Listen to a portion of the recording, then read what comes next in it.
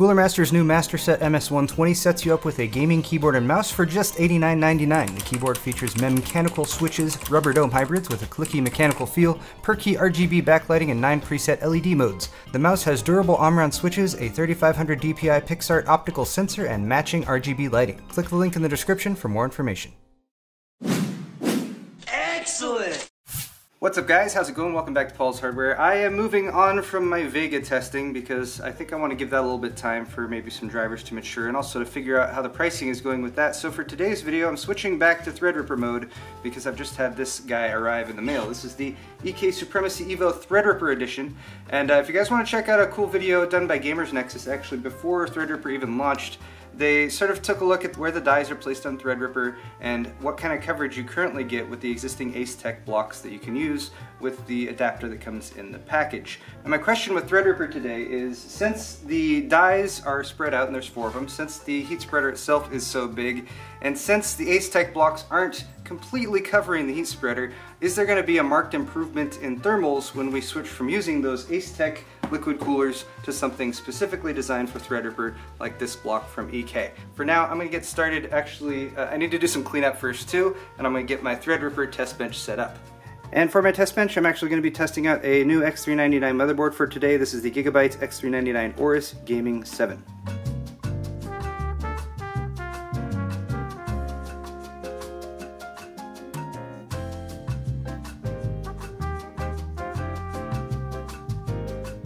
The block itself, I have positive things to say for, at least from the get-go. I haven't tested it right now, but taking it out of the box, pretty simple. It's just an EVO block. I did take it apart to take a closer look at the block itself and the channels that are under there. You will notice that the actual contact plate is huge. It's substantially larger than one of these standard Ace Tech copper blocks that makes contact with the CPU heat spreader.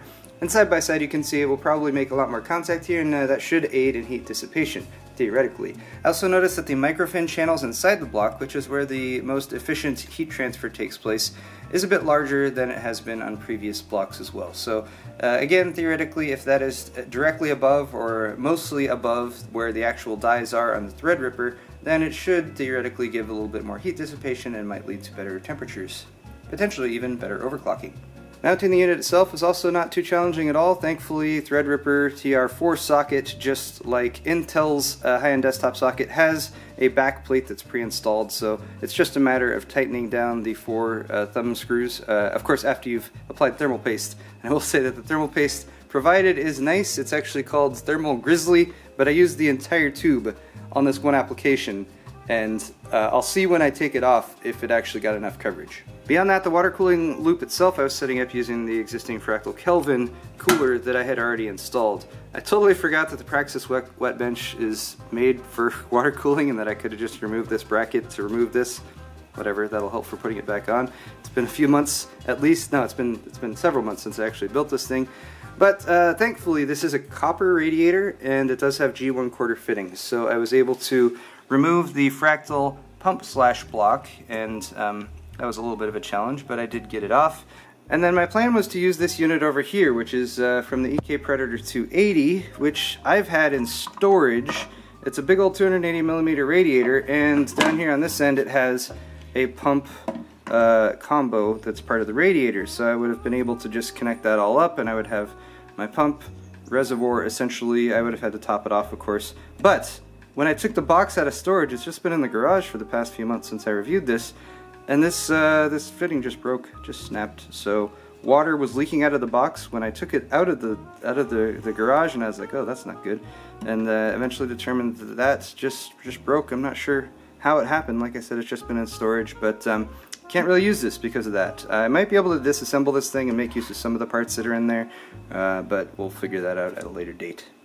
So the solution is to set up a more standard type of loop with a reservoir and a pump, and then a radiator, and then of course the block over here. So I'm going to reuse the pump reservoir from Arctic Panther since it's not doing anything right now. That should get the job done, and then I got to reassemble all this thing, then I can actually start testing. So let's get back to work, shall we?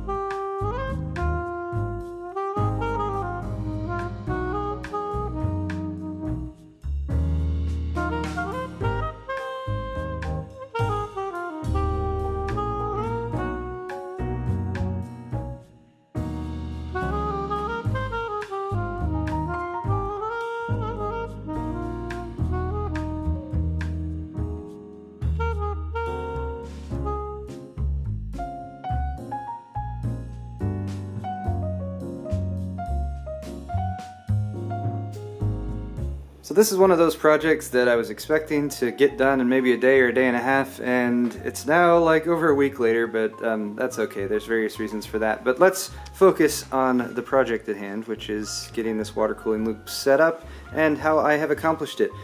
Block, of course, is installed right there, as you probably saw earlier, and then I had to accommodate the rest of the loop, which includes the reservoir and the pump right there, as well as the radiator, which is installed back here. So I'm still using the radiator from the Fractal Kelvin, which is a 360mm copper radiator.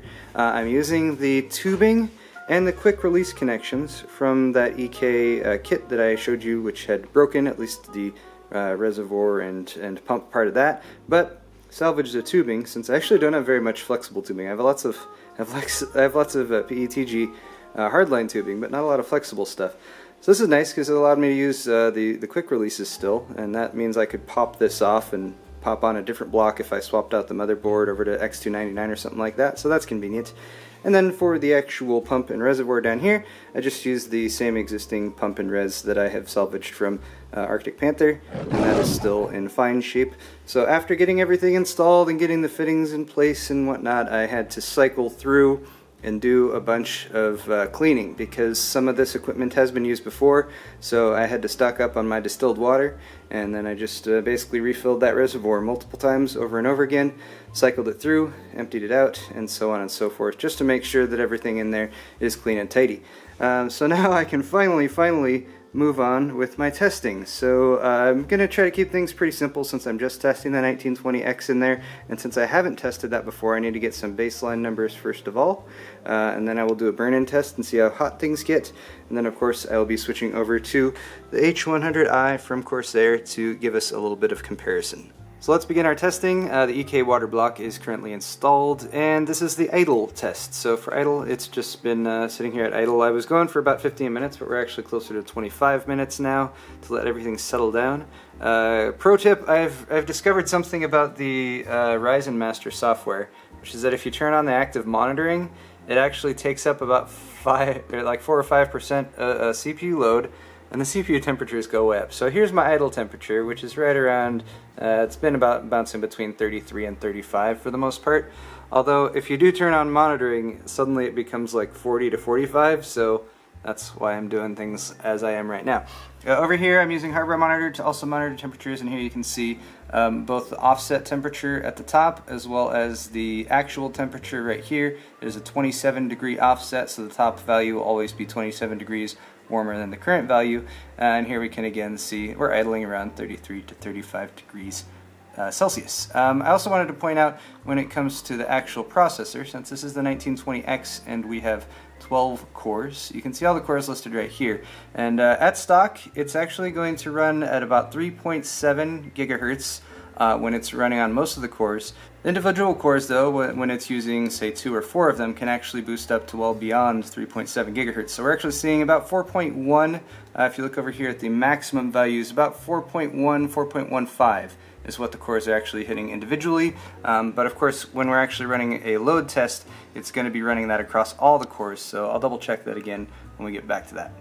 And now the burn test is going. Well, it has been going now for about 25 minutes. I was actually again intending to stop it at 20 minutes and I lost track of time, but that's okay. So our maximum temperature was recorded over here by Hardware Info 64, and that's actually a little bit higher than it actually was.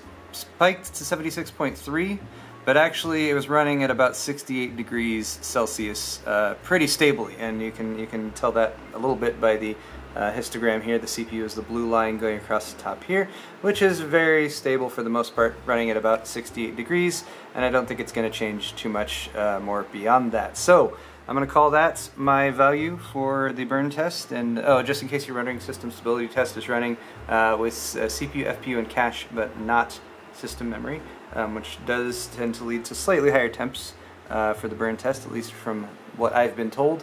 And then also, just to scroll up here and take a look at our core clocks, we're actually running at about 3.5 gigahertz on most of the cores, although it does fluctuate a bit. going from between about 3.3 to about 3.6 overall. And since I reset this right after the test started, we can see that since it's running on all cores, it never got over 3.7 gigahertz while it was under load. So next up, I'm going to swap in the H100i-V2, and I will be making use of my quick disconnects right here to pop off the Threadripper block, and then we'll get that test up and running.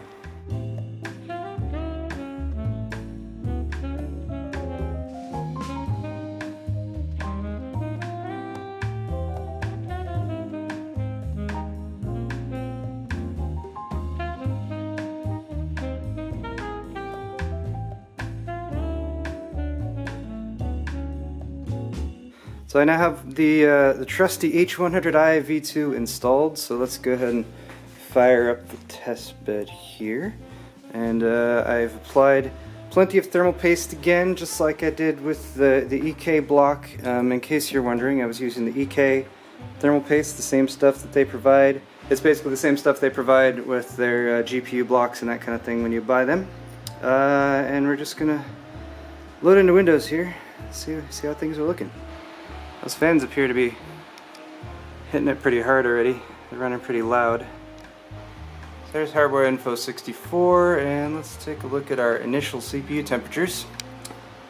Looks like we're at a nice chilly 93.3 degrees Celsius. It appears to be climbing fairly quickly. 94, 94.8, 95. Huh. The Corsair H100i doesn't seem to be doing a very good job keeping things chilly here. Fans are running loud. You know what happens when temperatures get really hot and they keep climbing and climbing and climbing? Theoretically, oh, there it goes. That is called thermal junction max, TJ max, and the system just shut itself off to prevent the 1920X from being damaged. I know what's going on. My Corsair H100i V2 pump has died. I've, if you couldn't tell my sarcasm as I was starting off this little bit, this is one of my main issues, one of the reasons that I have stopped using AIOs in any of my production machines, one of the reasons why I sort of have gotten less and less inclined to recommending AIOs, and it's just one of those points of failures that can be very, very challenging to deal with. But yeah, pump dead. So guys, I'm going to be as candid as I can right now. This has been the video from hell. Everything has gone wrong. Starting off like over a week ago with setting up the water cooling loop. There was so much frustration. Like, I can't even talk about all the little individual things that went wrong over the course of time.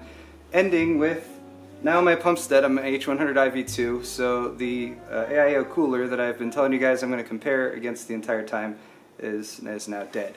Now, of course, there's other things I could do. I could pull another AIO out, I have other options, but at this point, I am so sick and tired of this actual video that I am just going to end it. So I'm sorry for those of you guys who were looking for a more direct comparison of the Threadripper Waterblock to something else. Maybe I'll come back to that in the future. We'll see how that goes.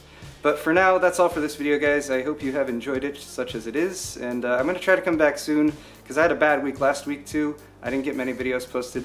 I just need to kind of get back on track and sort of reassess my situation and hopefully put myself in a better mood moving forward. Anyway guys, thank you so much for watching this video, and if you did enjoy it, hit the thumbs up button. We'll see you guys in the next one.